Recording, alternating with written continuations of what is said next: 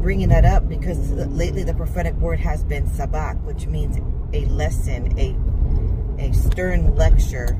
It means to forsake. Okay, and we do not want to be forsaken. So we want to learn from the lessons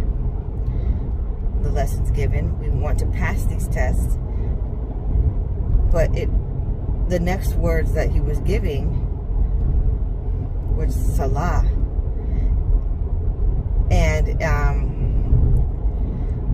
this has a lot to do with a missile and petition. And it got me thinking that why would petition be involved? I get the missile. There's a snare. There's a trap. Sabak means there's going to be a trap for the enemies, for Yahusha's enemies, who he considers enemies. And he considers enemies those that are partaking in these and slander and gossip and revenge. Okay, and he considers those that are partaking in those sins. Doesn't matter if you go to church. Doesn't matter if you go to church 5 times a week. If you're still partaking in those sins, that means you have been a goat in the church.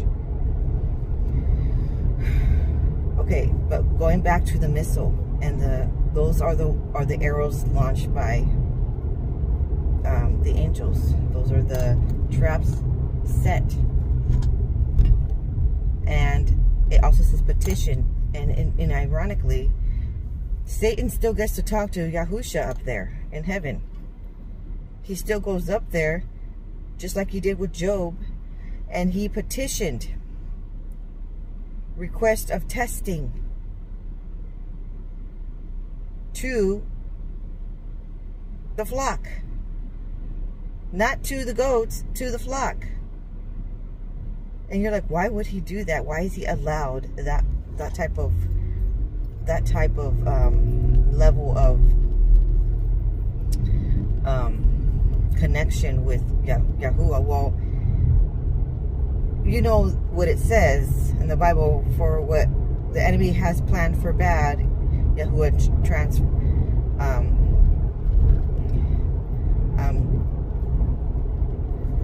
transfers it for good.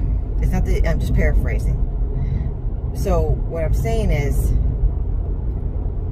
like what he did with Job, and he says, have you considered your servant Job? And if you remember the story of Job, he had a really terrible time. At first, he was having an abundant life, and then that's when Satan was like, I bet you he's having an abundant, wonderful life and honoring you and praising you because he's not been tested, because everything is perfect in his life, and he has everything he shall ever wanted and needed. And he has of abundance, so he doesn't have to worry about it. So that's what he was saying. I bet you that's the reason why. And so then Yahuwah's like, okay, I will let you test him, but do not kill him. So imagine if that is the case in this time frame. There's traps set for the enemy, but on the other hand, there's petitions. Have you considered so and so? Have you considered yourself? Right? Imagine if that is happening.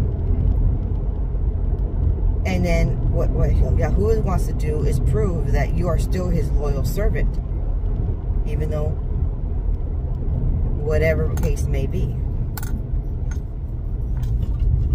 And so back to what Brandon was mentioning on that prophetic dream, that vision that he received, was he's bringing forth in front and center gluttony and slothfulness as sins, to the same level of deadly sins, 7 deadly sins, to the same level.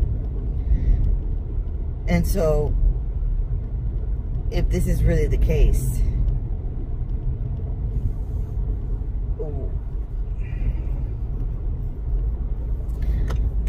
those are additional areas that we all need to be mindful of, to not partake in. You know, to have a healthy diet, a healthy weight, and to not be lazy. And it's like, how could laziness be the one that's a deadly? You know what? Let's just not be those things. You know, let's just not, because overall it affects our health, and it affects our relationships, and it affects our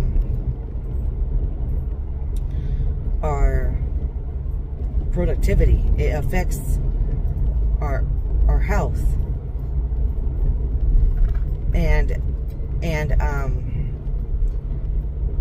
if this is truly happening, then we don't want to risk anything that would put us in the crossroads of severe punishment. And you're like, wow, it's just so strict. But you know what? I don't make the rules here. I will attach that video of Brandon's in the description so you can watch that one and see what I'm talking about. But overall, I just wanted to share that, because if you're wondering, how can I alleviate, excuse me, how can I alleviate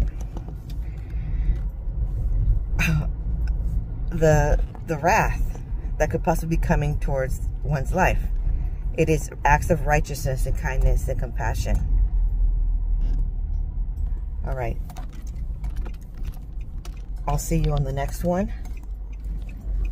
The next one is going to be speaking about the prophetic dream that my son received. It's about robots and a potential virus. All right. I'll see you in the next one. Yahuwah bless you.